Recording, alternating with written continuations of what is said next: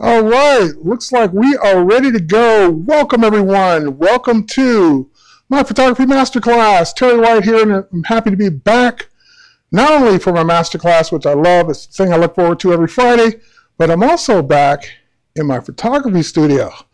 Can't have a photography masterclass if we don't do a photo shoot every now and then. So with that said, let's go ahead and dive right into what we're going to be doing today. So we're going to be doing a product photo shoot. I was trying to think, I'm so used to saying portrait. A product photo shoot using flash. So we're going to be using speed lights, or the kind of lights that you would typically put on top of your camera, which I always tell you don't do unless it's the last resort. And now we're going to show how to do this with products. Now, I'll admit, I'm a little bit outside of my element. I don't do a lot of product photography. I know the concepts, I know the rules, I know what to do, what not to do. Definitely wouldn't say I'm an expert at product photography, but I kind of know what I'm doing. So hopefully we can get some good shots today. And because of everything that's going on in the world, it's kind of a bit hard to do portrait sessions. So let me know, Tim, if that's better. Let me turn it down a bit more. So Tim says my mic is peaking, and I can control that. I can actually turn it down. So Tim, let me know if that's better.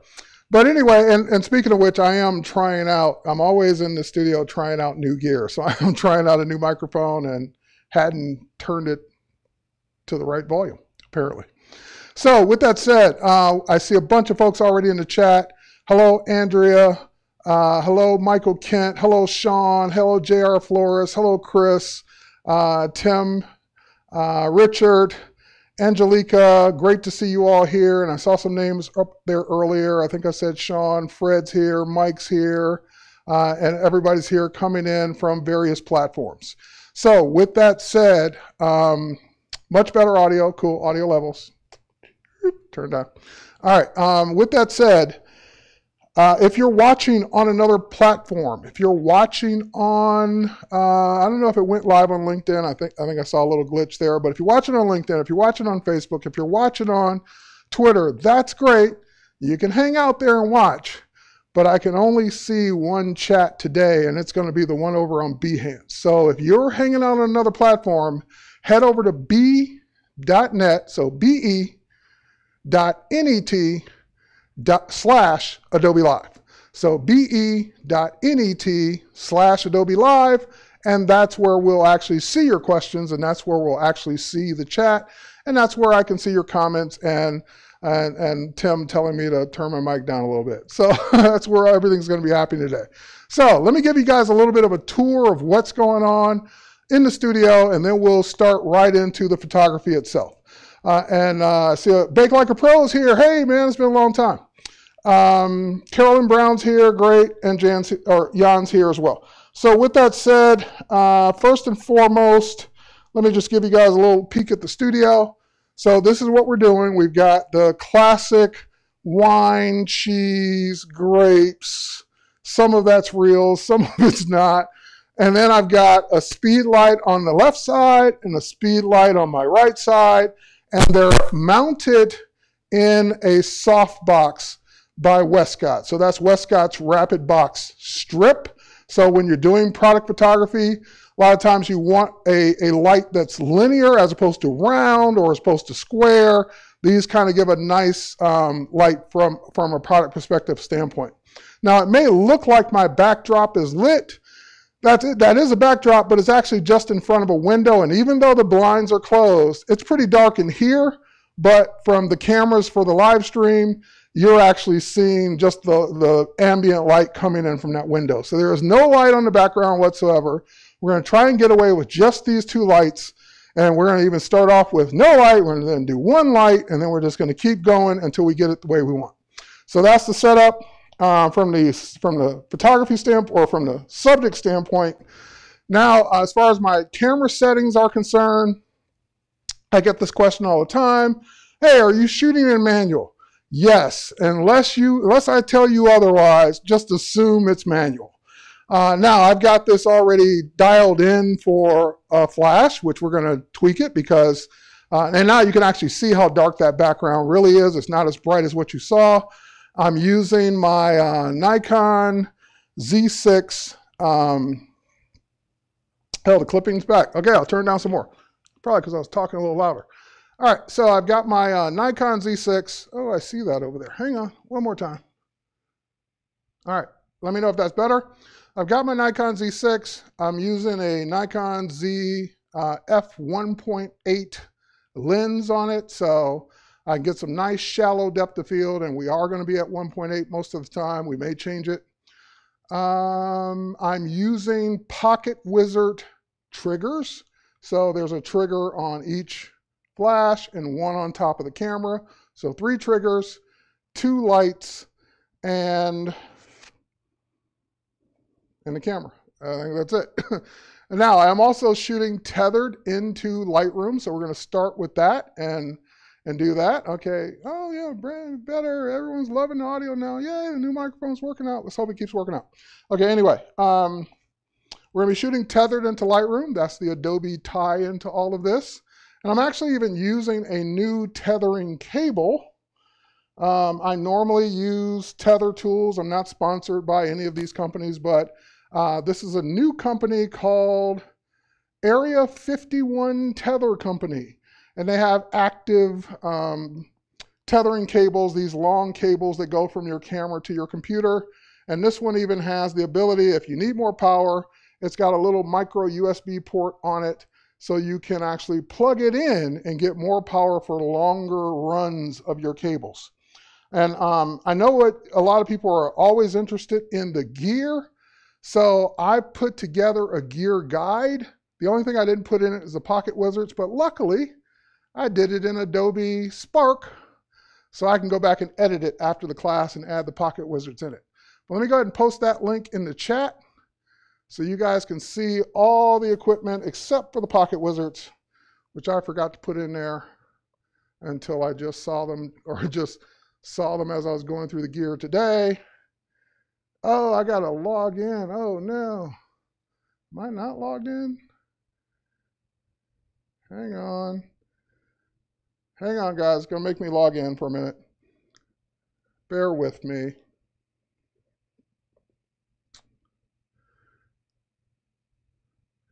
No, I know I already have an account. Let's sign in. There we go. Personal account. Authenticator code for 2-factor authentication. Good times to be happening when we're live. Good times. All right, let's go look at that 2-factor authentication code in my password app. That one-time code, which no, I actually need to see it. Let's type that in. It's 911911. Just kidding. It's not those numbers at all.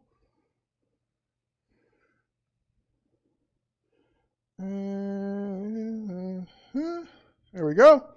And logging in. And now I'm logged in. I should be back to you. Cool. I'm back to the chat. And let's go ahead and paste that in now. There we go. Cool. Okay. So with that said, there's the gear guide for all the gear that I'll be working with today. So people that just love gear, you can go check that out.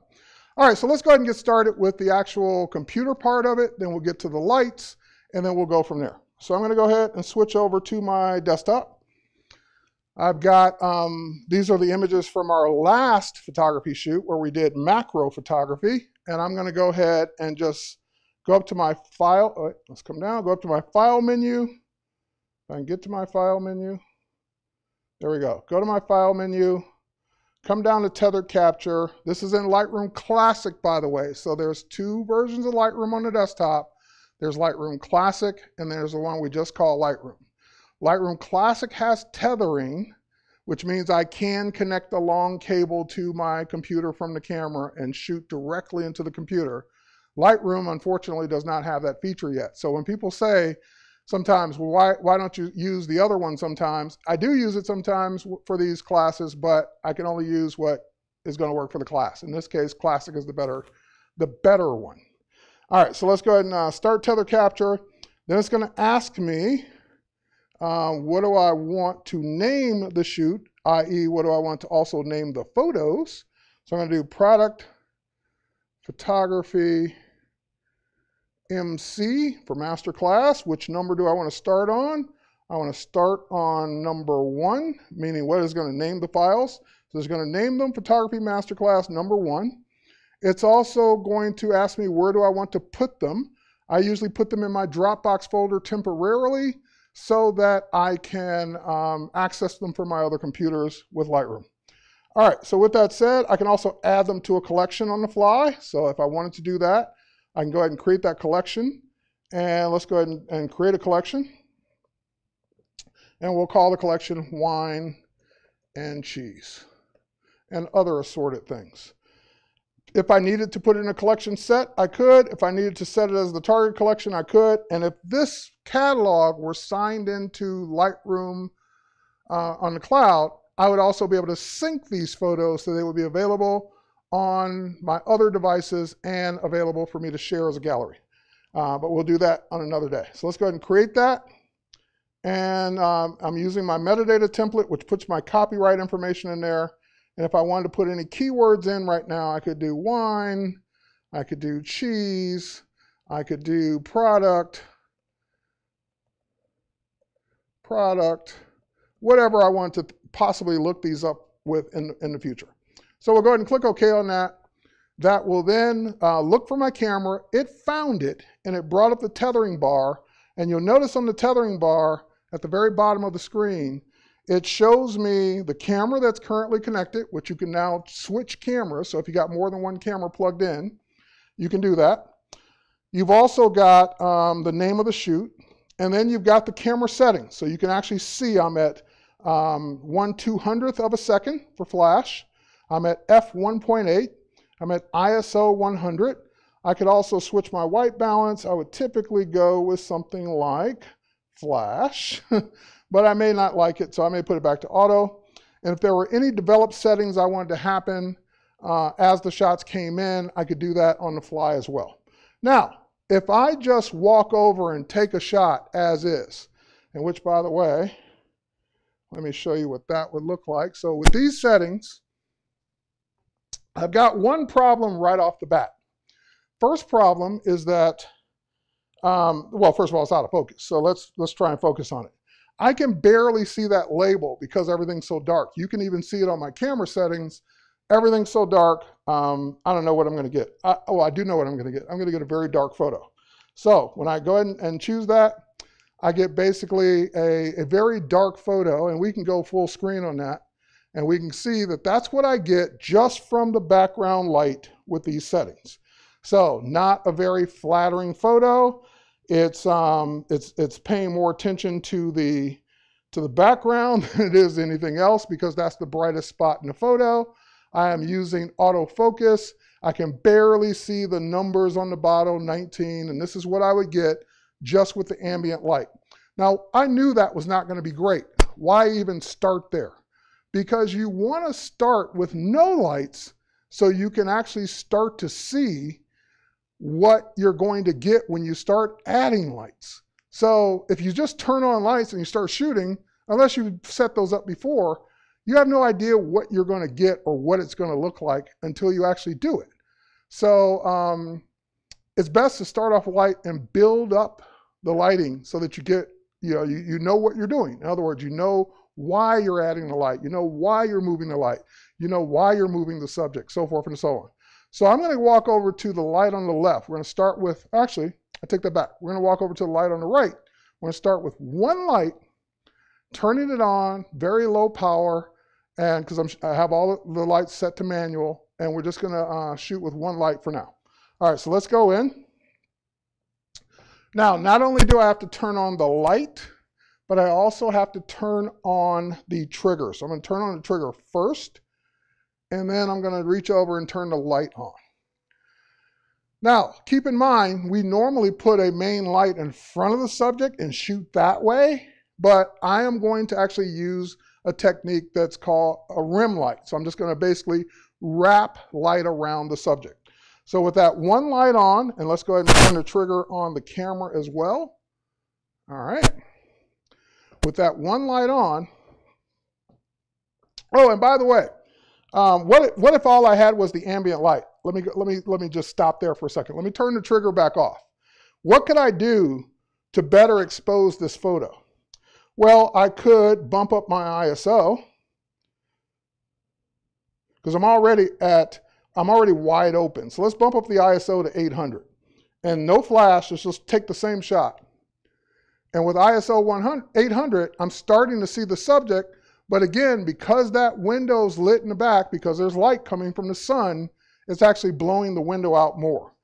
Now, I can't control, the blinds are already closed. I can't control it anymore other than a go-between, something that would block it. So if I were really trying to do this with ambient light, I would just stick anything, a curtain, piece of cardboard, whatever it would take to block that sun from coming in. So I'm just getting the ambient light from the room. But we're not going to worry about that because we do have flash. So let's go ahead and put the ISO back down to 100 or 200 or so. Let's go 100. And now let's turn the trigger on the camera. It's already on the flash. And let's take that one shot. I saw the flash go off, and I'm starting to get that light coming in. So again, that light coming in from the background is still a little distracting to me, only because a brick wall wouldn't have, well, it could have lines of light going through it if the window were on the other side, but I know I'm getting those lines of light because there's a window there behind that backdrop. Now, there's also seamless paper on rolls above the backdrop. I could even lower a piece of paper down below, and that would also block a lot of that light. I'm not going to worry about it today, but just know that if you were trying to shoot against a light like this, you really want to tone it down as much as possible. So I'm not going to walk over there and try and disturb that right now, and hopefully the sun might go between a cloud between now and the top of the hour. But let's just work with our light that we have now. So far, so good. I like that. I like what I'm getting so far, but let's go ahead and make some adjustments. Let's say if we bring that light around to the front. So it's just a speed light, a very inexpensive speed light, and we put it in a softbox. We're using a wireless trigger. And I'm just going to go ahead and take the shot right now and see what I get. All right, so just bringing that light around, making it more of a main light, is giving me what I want as well. So I'm starting to light the foreground more. I'm starting to get that nice reflection on the bottle. I'm getting more of what I'm looking for. But since I do have two lights, I actually want to use them. I actually want to take advantage of both lights. So with that, yeah, thanks for the background. Looks nice. I bought that specifically for my Zoom and Skype and Blue Jeans calls. So that's what that background's really for. All right, but anyway, before we move it to the side again and use the second light, let's bring it around more to the front and see what happens. All right, and the light's in the way, so let's move it back a little.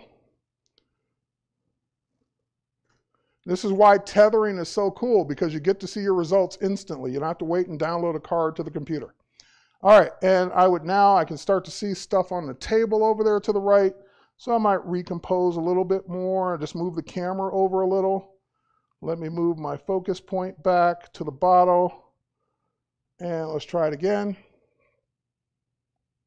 There we go. So now we're getting a pretty decent subject, pretty decently lit with this one light and this one softbox, making it nice and soft. Now, as far as the light itself, it's all the way down to 1/32 of power. So it's not 1:1, it's not 1/4 power, it's not 1/8 power, it's 1/32 power. So that's almost at its, I think that is its lowest setting, or almost at its lowest setting. So it's just giving very little light output, because you don't need a ton of light all the time. So we always think of lights and big flashes and a lot of light. You don't always need that. All right. Is this HSS, or does the Z6 go up to 1/200th of a second? It is not high-speed sync Yes, the Z6 does go to 1/200th of a second. It'll go even higher. It's not the Z6, it's the flash. So most flashes, just standard flashes, top out at about 1/250th of a second before you start to need high-speed sync. Good question, though. All right, let's put it back. And now let's introduce a second light. So we're just going to walk over and do the exact same thing. I'm going to turn on the trigger, which is all set to the same channel. I'm going to turn on the light itself, which is also not at the right power. Let's go ahead and bring it down to 1/32nd of 1/32nd of power. And now that I got both lights on, both triggers on, and both lights in position, let's go ahead and take that shot. Because what I really want is I want that I want that reflection on both sides, not necessarily blocking the label. I don't want the light to obscure the label. I kind of want it to wrap around the sides. So let's take one more. Again, it should look the same. That's the thing about product photography. It's not going to vary a lot if you don't move anything. But there we go. And also, you kind of saw the color change a little bit right after it did, right after it took that shot. That was the white balance kicking in. So that was the flash white balance, which is warming this photo up based on the white balance that I chose. All right, Jan says, I know nothing about Flash, so this is very useful to me. Well, cool. That's why we do these master classes, is because we learn, you learn, we teach, you learn, and we kind of experiment, and we get an hour each Friday to kind of experiment with new techniques and new ideas, and hopefully expose you to some as well. Now, again, I'm loving this. This is great, but now I'm going to start being critical. If I really, really, really want to make an adjustment here, it would just be a minor adjustment. I like the two lights on the side. I like the amount of light, again, but they're a little too close to the front. They're just starting to obscure that 4. So what I want to do, I could either move the lights back a little, or I could bring the product closer. Either one is going to do the same thing. So we can, since this is all on a table, on a little platter, I can maybe bring this actually, I'll bring it forward a little just to see what I get. And if need be, I'll move the lights back a little. All right, here we go.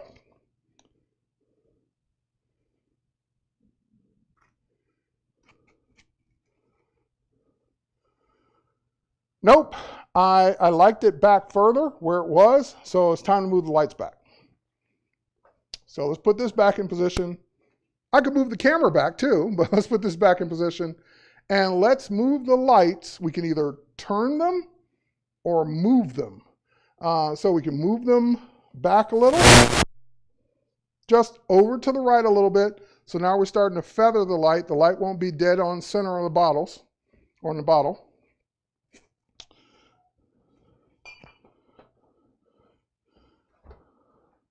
I have some obstruction here in the way of my light stand. Let's go ahead and move that. All right, so we just moved the lights back a little bit. We kind of put the subject back in position where it was. All right, let's take that shot.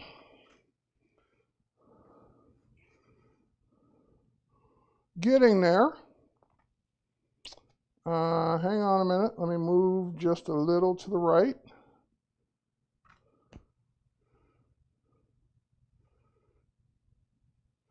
Getting there. Okay, now I'm going to do a little bit of both. I'm going to leave the light in position and just turn it slightly. Try not to knock down this other bottle here. I'm going to take these bottles down off the table because now they'll start blocking light or reflecting light. All right, we have some other products to shoot. So just move it, just turn the light a little bit away from the bottle. So again, turning the light a little bit away from the bottle, just a hair, and let's see what we get.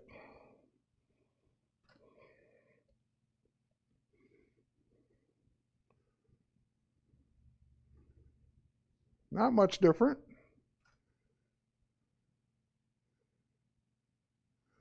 Now, the downside to doing that is I'm starting to lose the detail in the 1924 because the light's moving away from the front of it. So what do? We bring the light back up to the front a little bit more, but we still turn it. Or maybe just on the one side. That was the only side that I was seeing a problem, but let's see.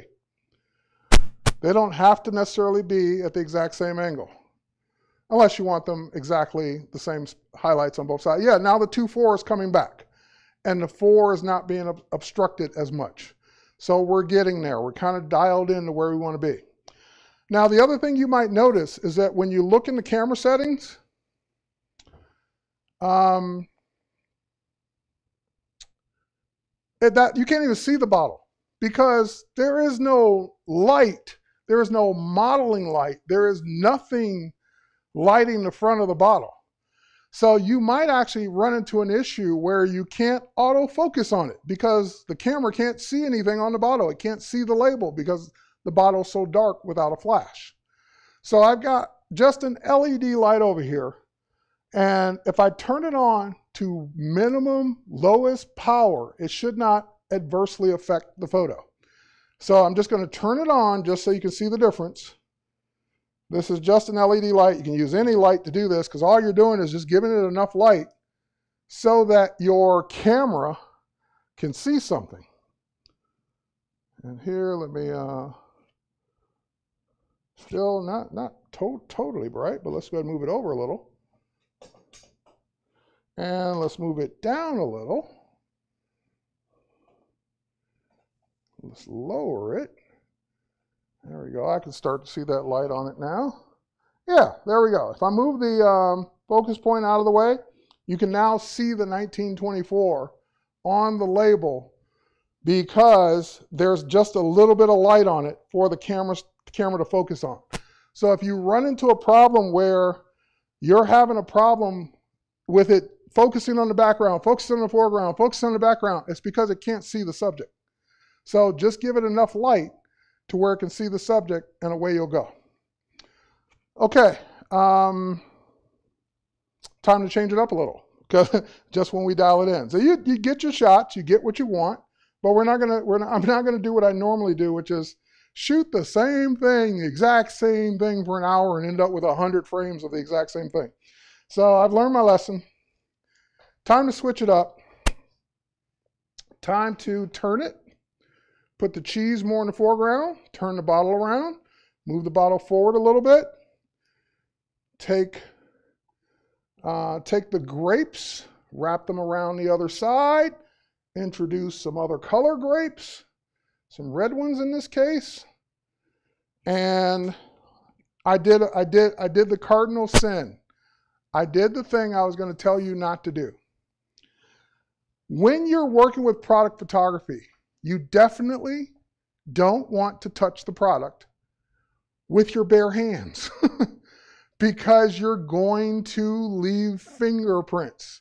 You're going to smudge something.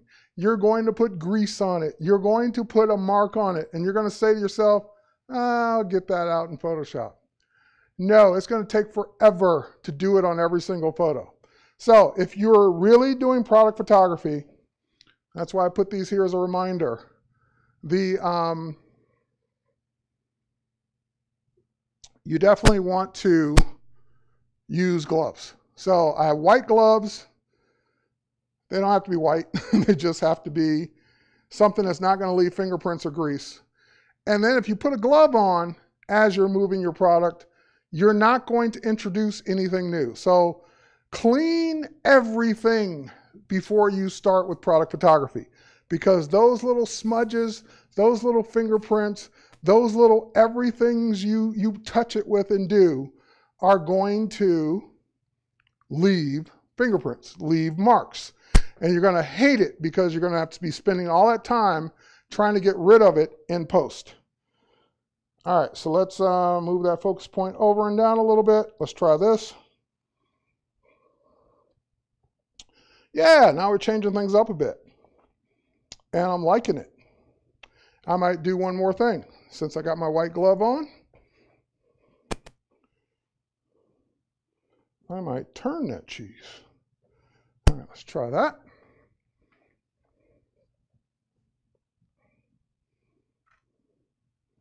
Oh, you're not seeing the product. Hang on, let's get you to where you can see it. You're not seeing these amazing shots. All right, so here was the one before,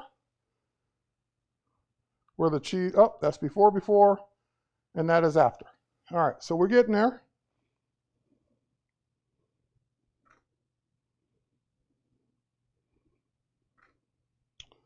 All right. Gotcha. All right. So keep going. What else can we do? Because again, unlike a portrait, there are not going to be any changes in emotions and expressions and hair and wardrobe and all those things. So when it comes to products, once you take it, once you got all the frames you need, you got all the frames you need. Like there's nothing gonna, if I can snap that shutter now 10 more times, I'm gonna get 10 of the exact same thing. So take a few, change it. Take a few, change it. Take a few, change it. That way you're giving your customer, your client, your portfolio, whatever you're shooting this for, opportunity to have a selection of different things. All right, those red grapes make such a big difference. Can you raise the shutter speed to darken the background? I can go to 250. So let's do that. All right, let's try that. If you go much higher than that, and depending on the flash, you might get clipping. It darkened it a little bit. And now let me show you what that clipping would look like if you went too far. So that's 1/320th. See that dark shade at the bottom? That's when you get that and you're saying, what's creating that dark spot at the bottom or the top of your frame or whatever? It's because your shutter speed is too high for the speed lights or strobes you're using. That's where I think Sean asked earlier about high-speed sync. High-speed sync, if your lights, camera, and all that supports it, then you can get around that. You can get around being able to shoot at a higher shutter speed and without getting that clipping. So I'm going to take it back down to 1/250th, which is where I said that clipping would, that's as high as we can go without getting that dark shadow, that dark clipping. And that's as high as my shutter speed is going to go with these lights without switching all the way over to high-speed sync, which is a whole different setup. Okay, that dark shade at the bottom is very dramatic. Yeah, but that's an accident. It shouldn't be there. Okay, so we can also introduce, especially if you're going to work with gloves, and also introduce a wine glass. So, oh, and keep in mind, that glass is going to be lit. Don't want to block the product. And you would probably, in a real product shoot, pour wine into it.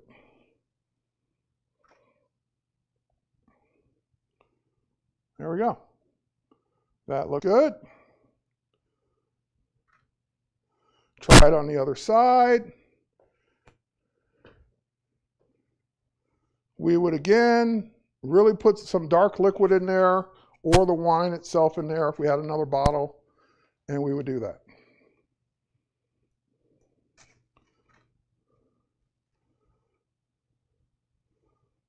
I like that reflection on the glass a lot. Now imagine, just imagine if it actually had wine in it. How cool that would look. Because then you wouldn't be seeing the background through it. You would actually be seeing the wine in it. All right, so we kind of got that one going. Now the next thing I'm going to do is I'm going to swap to a different bottle. So let me grab a champagne bottle down here. Same thing, I got my gloves on, so I'm not introducing any fingerprints. And we're going to just remove that one out of the way and put this one in its place. And we're going to move the red grapes because the label is further down on the bottle. We don't want to obstruct the label any more than we have to. So we kind of clear the way for it to get it out of the way. All right.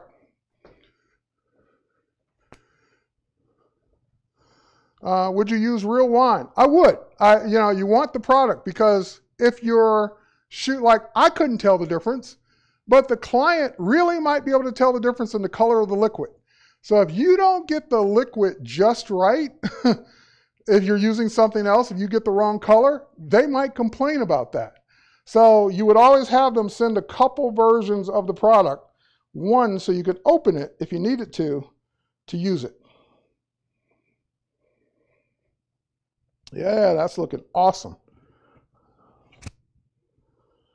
All right, and the sun's going away a little bit, so I'm not getting as much light from that background as I was getting before. Apple juice. Yeah, again, any brown or red or burgundy liquid would, not brown, but burgundy liquid would work.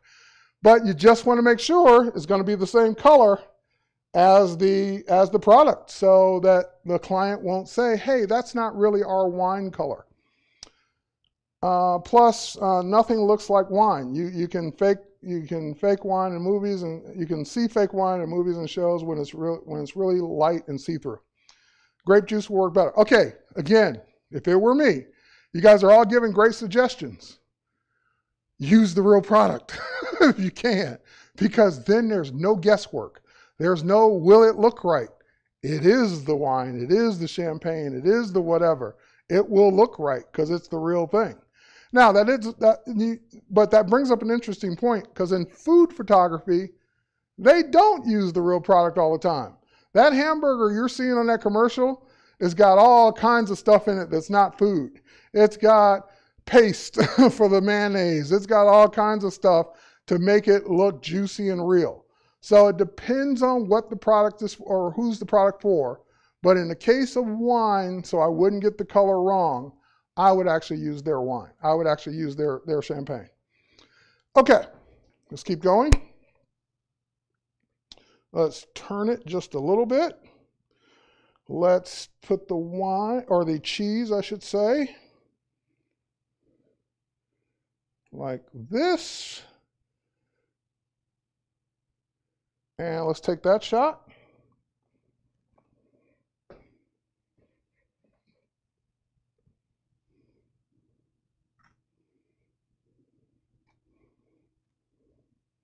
I like that one even better. We can also move the glass over. And like I said, in the real world, I would have a second bottle that I open and pour into that glass.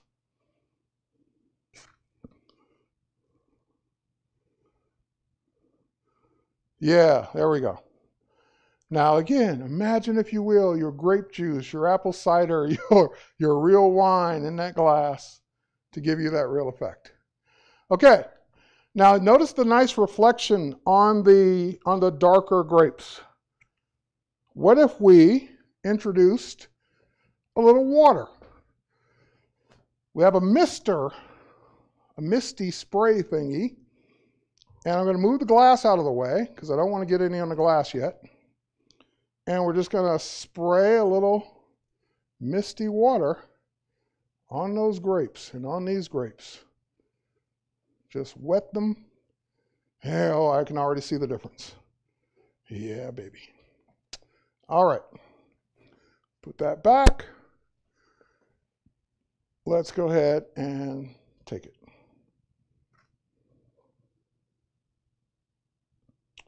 Can I see it? Let's see. I can almost see it on the bottle. Yeah, I can see it, not enough, but I kind of like the idea if it's actually on the bottle. That even looks cooler.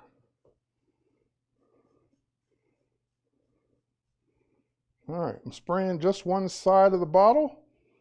Let's play with water.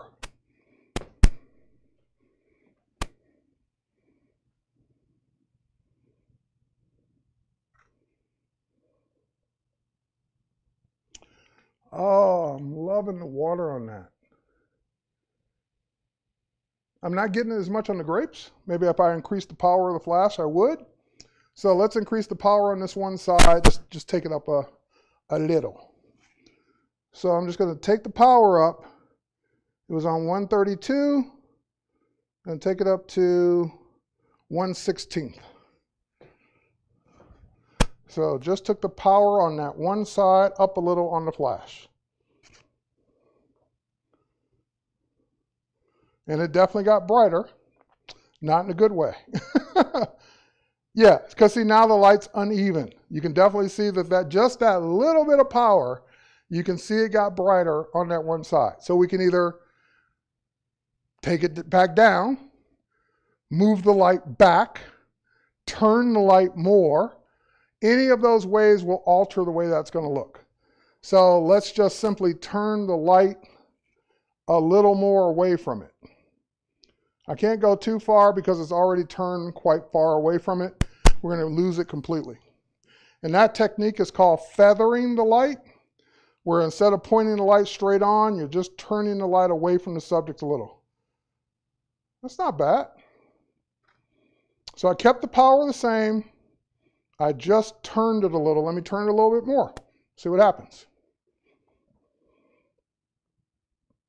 Just turned it ever so slightly, a little bit more away from the product.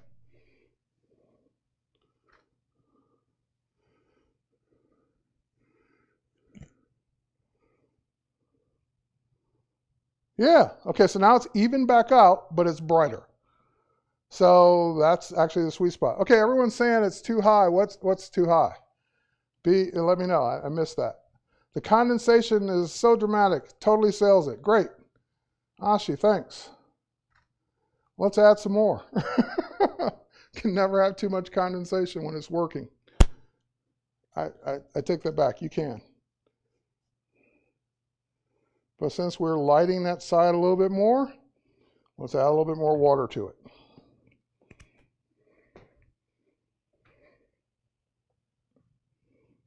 All right, Sean, what's too high?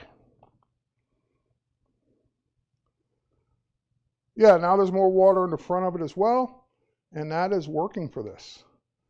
All right, I'm loving that. Okay, so now that we got the look of it just right, we can go ahead and swap out some of the products. Because we kind of photographed all this stuff to death. We have more things we can introduce. We have this bread, and we have, let me put my other glove on, because I'm going to be using both hands. So another white glove.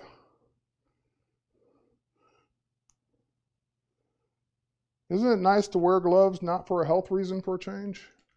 All right, anyway. We have some sliced, these are real sliced sausage. So not going to eat them, but definitely going to put them here and make it part of the shoot.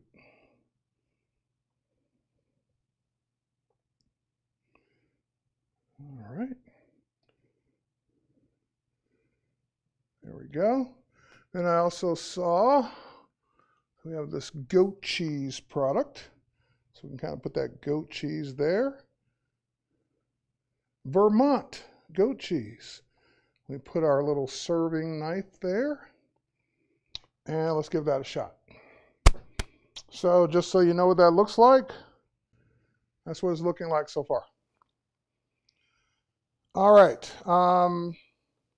Steven's asking, hey, that looks awesome. What camera are you using?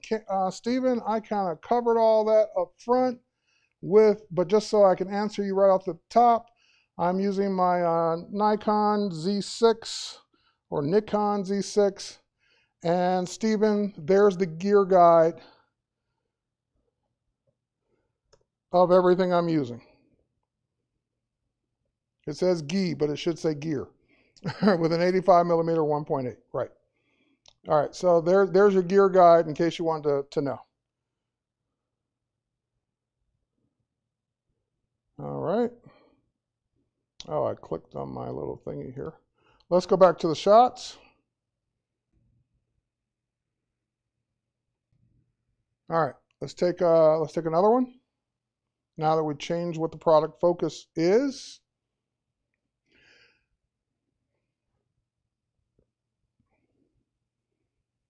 Okay, let's take this one.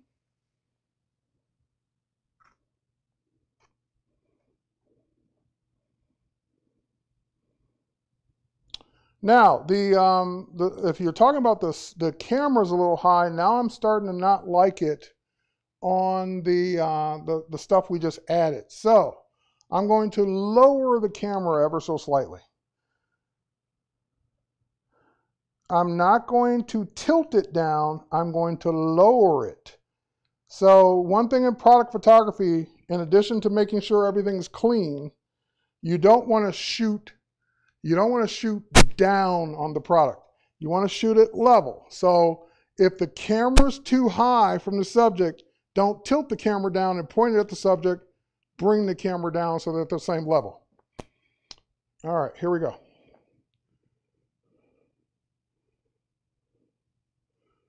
Now, with that shallow depth of field of f1.8, if I focus on the cheese, it puts the wine out of focus.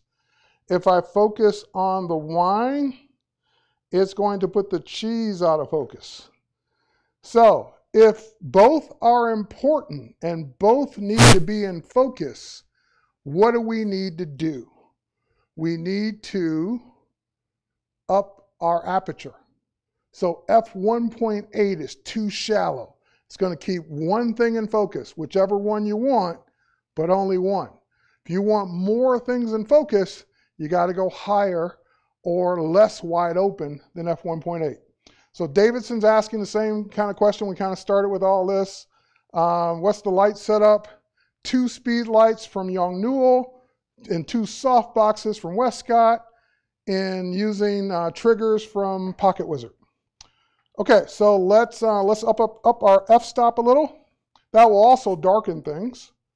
So let's go ahead and up the f-stop to f. Let's do f2.8. And so now I'm focused on the bottle. And like I said, it would make things darker. And it's still not bringing into focus enough. So let's go higher. Let's go F3 or F4. All right, I can start to see that Vermont cheese. Let's go F4.5. Now, why is it getting darker? Because you're closing that aperture. You're letting less light in, but you're getting more of the product. Also, notice the background is no longer out of focus. What about 2 glasses? Absolutely. If I had a second one, I would put it in there. All right, so now we're going to up the power a little. Or you know what? We could, first of all, we could drop our f-stop a little. Not our f-stop, our shutter speed. Let's see what this does. I don't think it's going to make that big of a difference. Yeah, it did make enough difference. It's affecting the background, but not the foreground. So what's affecting the foreground is the actual lights. So let's go ahead and bring the power up on the light. I'm going to go from 1/16 power to 1/8 power on both lights.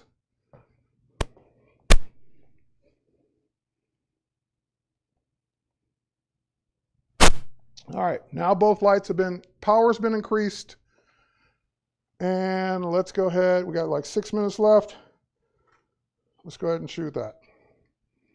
And there we go. So now we're starting to bring everything back. And we can read the label on the cheese, although it's just not positioned very well. Let's go ahead and turn it down a little bit more. Put a piece of bread under it to stable it. There we go. And let's try that.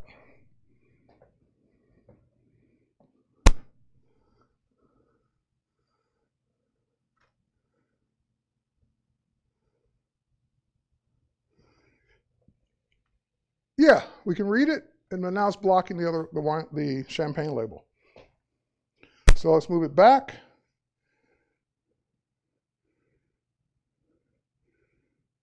And, you know, I would probably cut off the ends of it because they're just paper curling down. So I would just take liberty and cut that off a little bit, trim it.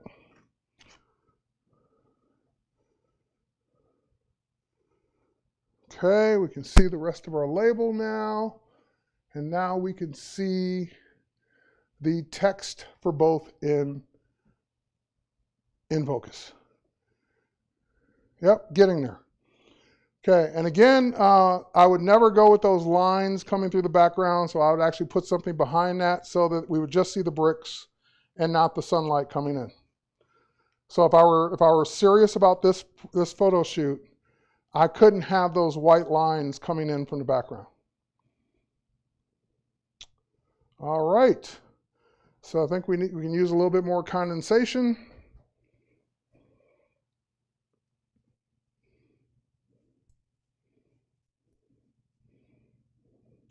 And we can go ahead and introduce, we have a peach. Maybe put that there. It is whatever you want to make of it.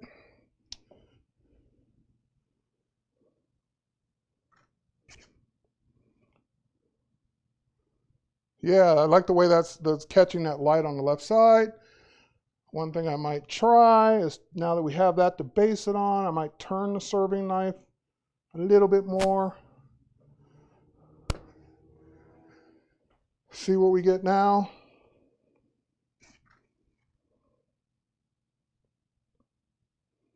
I like the serving knife turned because it's not as reflective.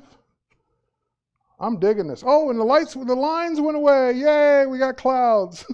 The lines went away. Okay, looking good. Hey, Paco, how's it going? And we are doing, oh, wait, what's that little, okay. See that little line, a green line sticking out from the peach? That's actually the leaf of the grape. But since you can't see it, it would be a thing I would have to take out in Photoshop. So whatever you can correct in camera, correct in camera. Like just rearrange things so you don't have that little distraction sticking out that you would then have to go edit out in Photoshop. There we go. No more little line. And I might bring the champagne bottle forward just a little. Like that. Thank you, thank you, thank you, Jan. Thank you, Victoria. By the way, I have to give Victoria credit. She styled a lot of this. These are a lot of the things she put on this table for me to use, all came from Victoria's creative brain. So thank you, Victoria, for your initial styling and going out and getting the right products for this shoot. All right. Set the whole thing up on an old barn and a strong natural light, and you're selling it. I'm going to sell it the way it is. No, I'm just kidding. I'm going to sell it.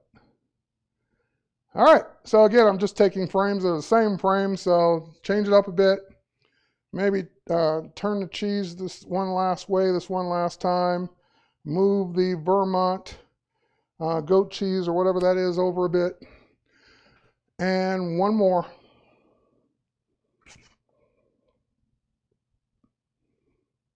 Oh, no, don't like it. And it might be time to turn this light a little bit more so that we, or move it a little bit more so that we get some more light on the front of that Vermont cheese.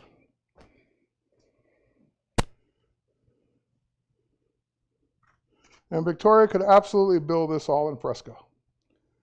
Yeah, you just get a whole different feel just moving the light a ½ inch over. So amazing what you can do with just a couple of inexpensive, and I would dare say cheap, speed lights. The soft boxes, you kind of want them because you see what they do. They give you that nice linear light down the sides. But you don't need a ton of expensive gear to do this. Like Nikon and Canon speed lights, $300, $400, $500 a piece on up. My strobes are about almost that price. They're like a little bit more than that. So why go with those super expensive speed lights? I have nothing against them. They're awesome. I have one, have a couple, but I've learned that you don't always need to spend a ton of money to get good results. So with that said, I want to thank everyone for joining me for my masterclass here today. Maybe I'll post one of these shots on Twitter or Instagram or something so you guys can see what we did and examine it more. Don't forget to take a look at the gear guide. We'll post that in the chat one more time. It is a Spark page. So I learned my lesson from last time and, and did not try and post all the individual links. I'll add the pocket wizards to it, but that's about it. We are good to go. So that's the gear guide. That's what we did today. We looked at the studio setting one last time. There's the studio, and that's all we did. 2 lights, and we just kept changing product, and we had a spray bottle for the water, and we used white gloves so that we wouldn't leave fingerprints, and we shot level at the product, and we turned our lights so they're not dead on, so we create that nice side lights or rim lights on both sides. All right, that's it. That's my time. I want to thank everybody for being here, and I'm out. I'm out. Have a good weekend. We'll see you later. And up next is the Photoshop Daily Creative Challenge. Bye, everybody.